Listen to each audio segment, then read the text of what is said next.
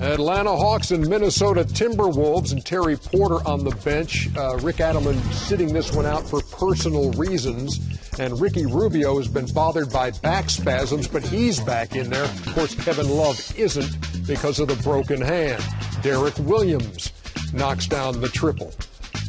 And then look at the nice feed to Karolinko and why inside. do you love Rubio? Because anytime he's in the game, the team seems to just play with more energy. Everybody cuts to the ball, just trying to. When he gets the ball, everybody puts on their track shoes saying, I might get this rebound, I might get this shot.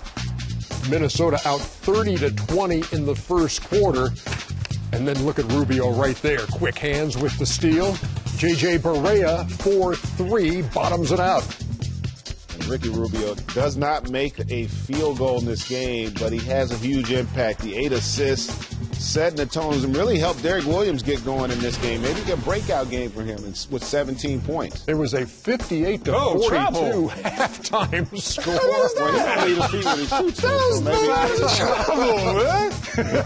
Hawks will take it as Josh Smith hit the three. Alexei Shved drives, and Karolinko one of the best names hit in the the league. three. It certainly is. As Kevin Harlan says, what he lacks in vowels, he makes up for in talent. Is that our man? Is that Don? Yeah, Pekovic, you know. Pekovic. I thought that was Don. My bad. He was doubtful for the game, but he showed up, and boy, did he play. No kryptonite in Minnesota. Pekovic had 25 and 18. But look at the Hawks right back in this game. 3-point game. Ooh, good move by Lou Williams right there. He's a really good penetrator and a good three-point shooter. Now a 1-point game. It's 104-103. What's Minnesota going to do?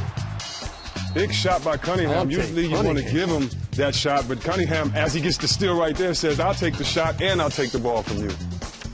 And Luke Rittenauer would convert at the line, and the Minnesota Timberwolves snap an 11-game losing streak to the Atlanta Hawks. They had not won since April 9th of 2006 on a Trenton Hassel game winner with 1.9 seconds. But it's all forgotten as they beat the Atlanta Hawks 108-103. Minnesota now 16-15, and the Hawks have lost 3 in a row